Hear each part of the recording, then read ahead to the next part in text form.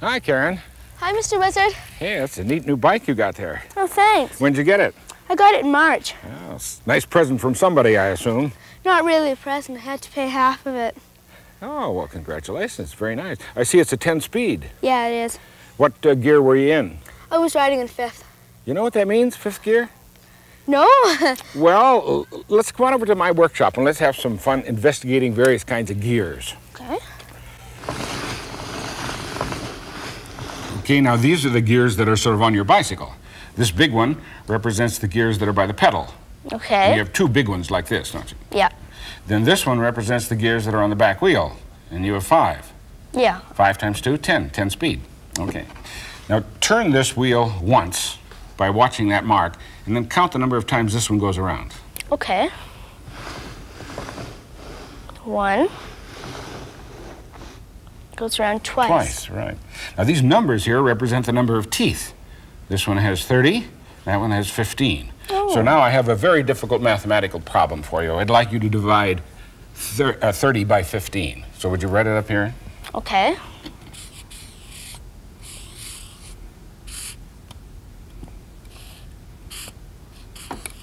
Equals what? 2. Right.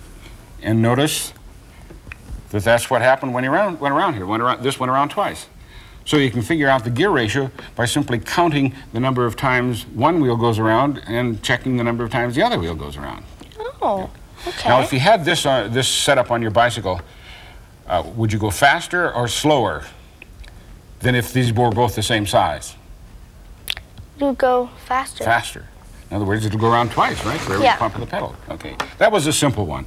Now comes a little more difficult one, because you change gears, don't you? Yeah. On your bike, okay? So we're changing gears too. Here's the 0 mark.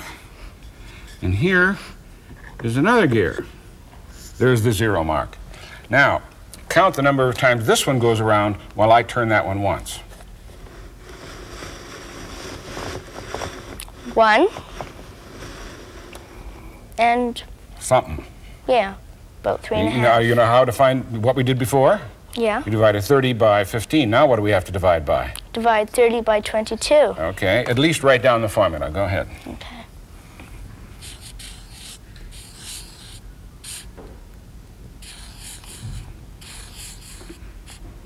Okay.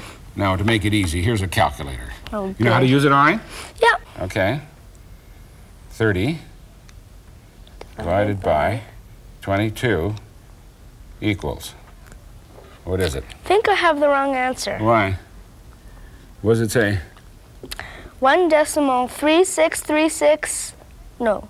Yeah. 3636. Why is that the wrong answer? 363.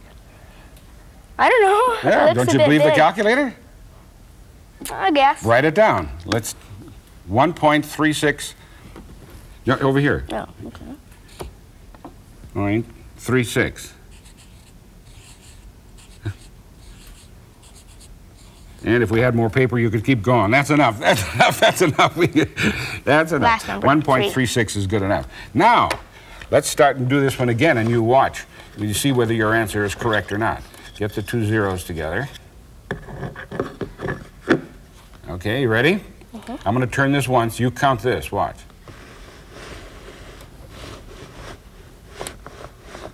There's what? 1.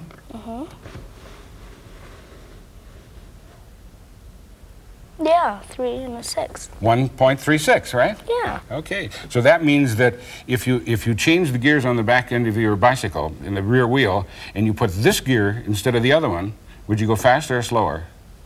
You'd go slower. Slower, and you'd have more power. Yeah. So that's why you change the gears on the back end of your bicycle, to change the speed with which the back wheel goes around. Oh, I didn't know that. Okay, well now let's go out and try it with an actual bicycle. Okay. We'll do the same sort of thing.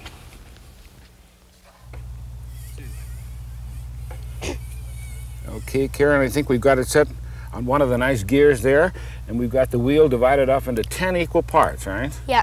So I'm going to go around once with the pedal. I'll start the pedal right there opposite that red strut. You move the back wheel so that you get 0 right opposite the chain. Okay. There we are. Okay? I'm going to go around once with the pedal now. You count the number of times the wheel goes around. Here we go. 0.1 and 0.2, 0.3, 0.4, 0.5, 0.6, There's 0.7, 0.8, 0.9, and 1.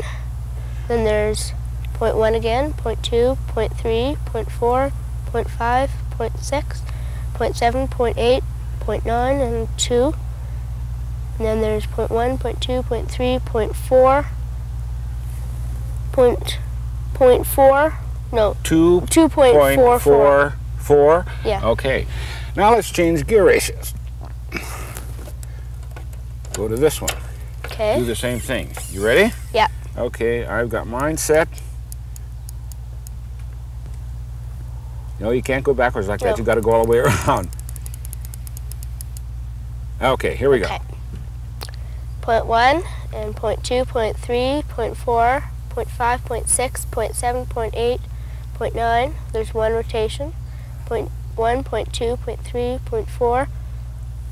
0.4, almost 0.5. 1.49. Okay, yeah. So this is the back wheel's going around slower this time, right? Yeah. Okay. Why would you want to change gears like that now? Well, so you can get either more power or more speed. Right, one or the other. And in a 10-speed bike, you have 10 choices. Yeah. And if you wanted to, you could check out the gear ratio of all 10 speeds.